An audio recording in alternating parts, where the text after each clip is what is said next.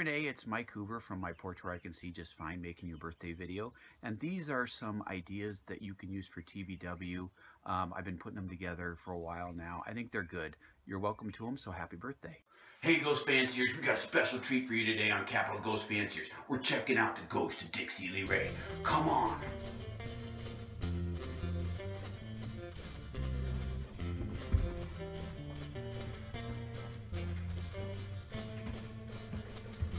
What's up, Ghost Fanciers? I'm here in the Capitol basement. People report all kinds of crazy things, including the ghost of Dixie Lee Ray herself, who comes down here to turn equipment off, mess with doors, and play pranks on people. Let's check it out. What was that?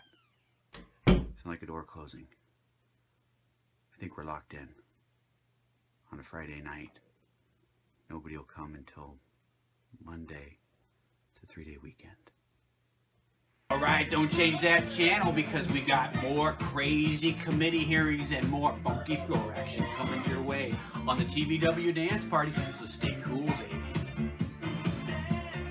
Hey, I'm really excited about today's episode of Capital People and Cars Having Coffee because today's guest is none other than the great speaker himself, Mr. Frank Chop. Frank, I'm going to get right into it. What do you think is the biggest challenge facing our state going forward for next year? Frank? Okay, I left Frank back at the coffee place.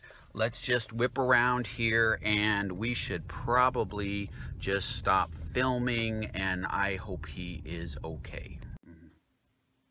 The most fascinating part of the study, and these results really surprised me, Mike, were that we found chipmunks living healthier, chipmunks living longer, but chipmunks living sadder. And I don't wish to be alarmist, but it appears that an epidemic of depression is just ravaging our chipmunk population in our state.